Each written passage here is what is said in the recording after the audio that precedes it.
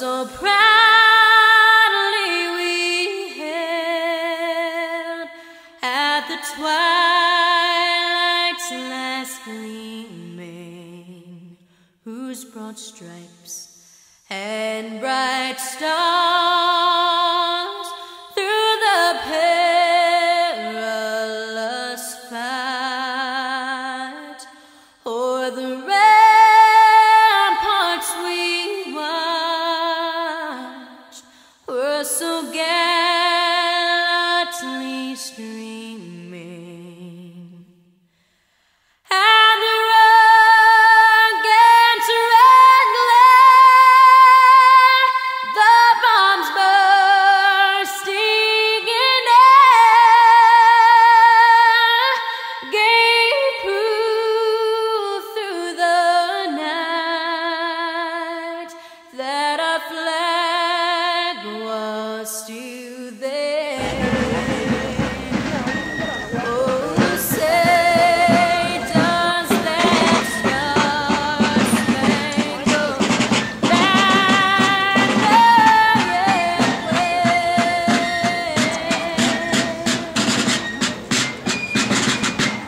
o'er the land of the free and the home of the Stories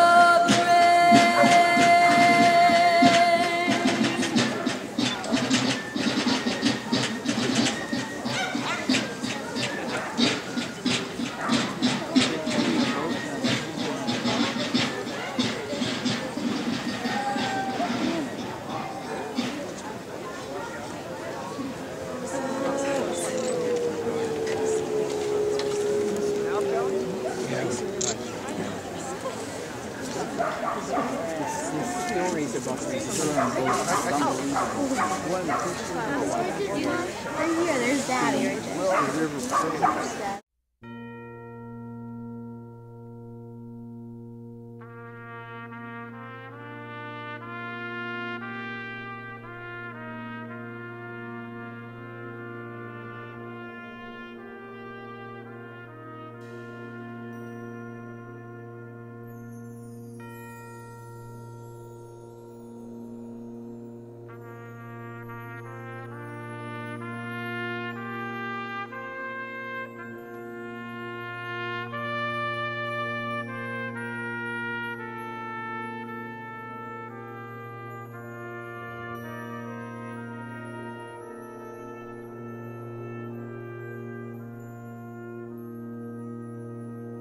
Of a friend and patriot, a friend of this army, who's traveled with us through the Jerseys, Tom Paine. Yeah, it's over. In his pamphlet, The Crisis, which your officers have read to you, he wrote, "These are the times that try men's souls. The summer soldier and the sunshine patriot will, in this crisis, shrink from the service of their country. But he that stands it now deserves the love and thanks of man and woman. You, my brave soldiers, deserve that love and thanks. We've endured much this past several months. Shortages of food, clothing, and shelter have plagued us. Heaven knows I've petitioned Congress for these things many times and received nothing. We're lucky to have citizens of Philadelphia coming up with donations of blankets and provisions. Yeah, you're right. I saw her before. You're right. I see many tired and weary faces, and we've lost so many to sickness.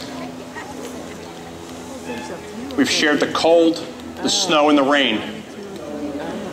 And I pledge to you that I and your officers will not desert you. I only ask you stay with me now to finish our business. We've lost battles, but the war is yet to be won. I commend you all for an orderly retreat through New Jersey that saved this army and inflicted over 3,000 British casualties. This army will not wither and die.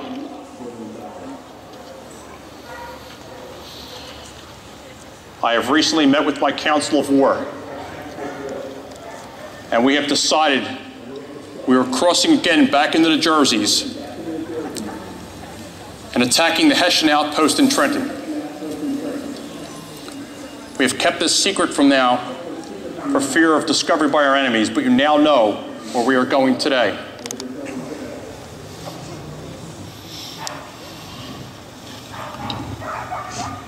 The sign and countersign for this crossing will be victory or death.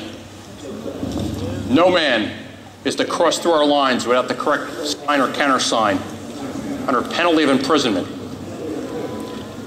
You will see to it that our lines are secure. We'll be attacking from 2 directions,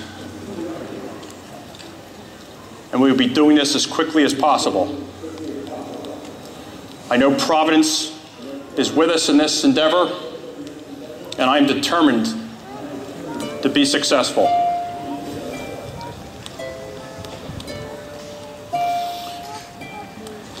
I trust you will all act like proper soldiers and stay by your officers. For God's sake, stay by your officers.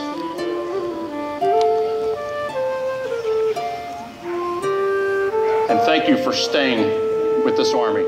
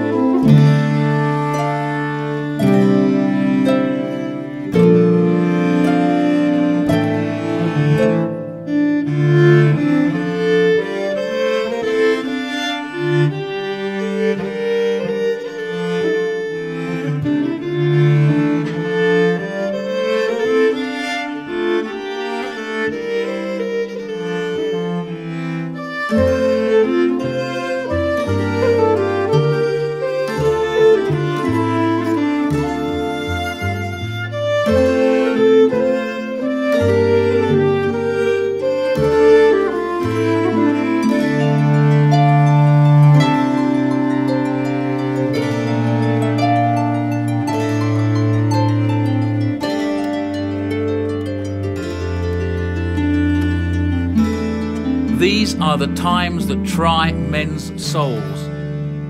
The summer soldier and the sunshine patriot will, in this crisis, shrink from the service of their country. But he that stands it now deserves the love and thanks of man and woman. Tyranny, like hell, is not easily conquered. Yet we have this consolation with us, that the harder the conflict, the more glorious the triumph.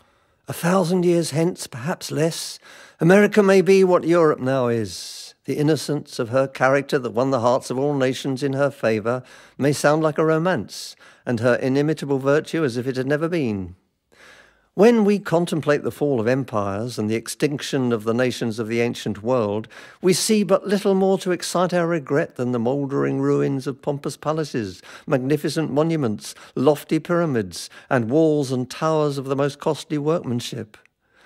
But when the empire of America shall fall, the subject for contemplative sorrow will be infinitely greater. It will not then be said, here stood a temple of vast antiquity, but here, our painful thought, the noblest work of human wisdom, the grandest scene of human glory, the fair cause of freedom rose and fell.